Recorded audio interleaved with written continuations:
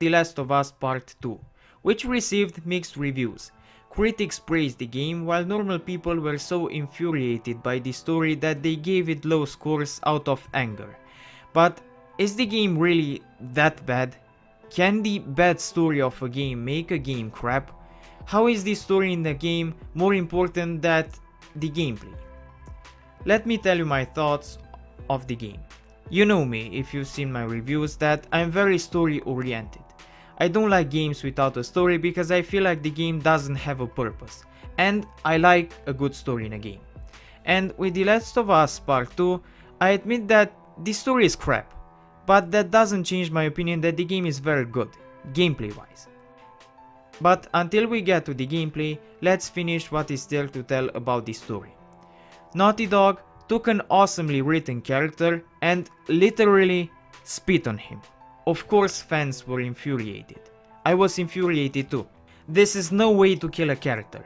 Nobody wants to see a character we all love lying there like a roadkill. And some stupid prick spit on him and called him pendejo. Of course people were infuriated when they saw that Joel dies. Also, I hate the Joel-Ellie relationship. The game explains through flashbacks why Ellie doesn't want to talk to Joel anymore. Joel was constantly lying to her. I wouldn't want to be around a liar either, but here is where Naughty Dog fails. Why write such a character? Why did they turn Joel from a responsible father figure to a crazy lying wreck? Why did they have to ruin what they did great in the first game? I mean, I get it that after the ending from the first game, The Last of Us 2 makes sense. It's a logical follow-up of how the story ended in the first game, but they still could have written it better. But aside of the Joel parts, which were complete bullshit in my opinion, the story was pretty okay, and I dare to say even pretty good. But there's a catch. You see, the best way to describe the story in The Last of Us Part 2 is with a Tony Hawk analogy. Remember when in Tony Hawk you did that awesome combo score and then suddenly you fail and your combo goes down the drain? It's the same here. The story has a nice build up.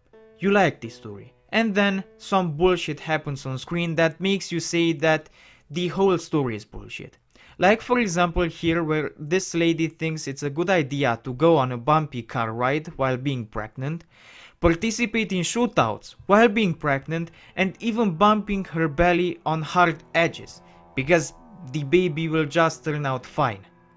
The game is brave. It tries stuff that other games haven't. Problem is, the brave stuff is put in a stupid manner.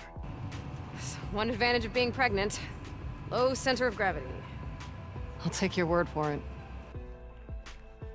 But if you're like me and ignore the horrible story parts and focus only on enjoying the game, you will succeed. The game story is 70% very good. It's just those horrible plot moments that feel like a kick in the balls. But hey, if you get past them, the rest of the build-up is nice, aside of the ending, which will let you depressed and finally say, man, this story was bullshit. But aside of the story, the gameplay is a masterpiece. There are so many little details in the gameplay, it's amazing. And the game looks amazing too. It's one of the best looking titles on the PS4. And as I said, this game is filled with attention to details. From the difference in recoil when you play as Ellie or as Abby, to Abby's fear of heights when you look down.